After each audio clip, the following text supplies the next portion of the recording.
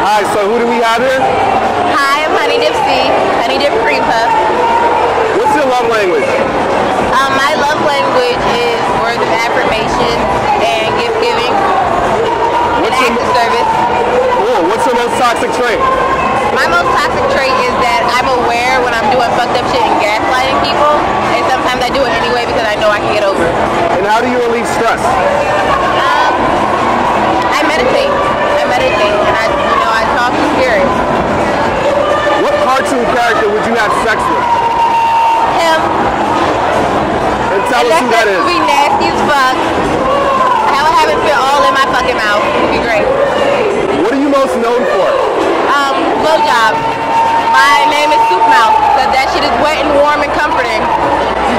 How do you get into glory holes? Huh? How did you get into glory holes? I just started going to swingers clubs, and me and my friends used to get drunk and be like, you suck dick better than me. I'd be like, no, you suck dick better than me. Like, let's see. And we would have dick sucking contests. What's your most extreme kink? Pet play. Pet play and furries.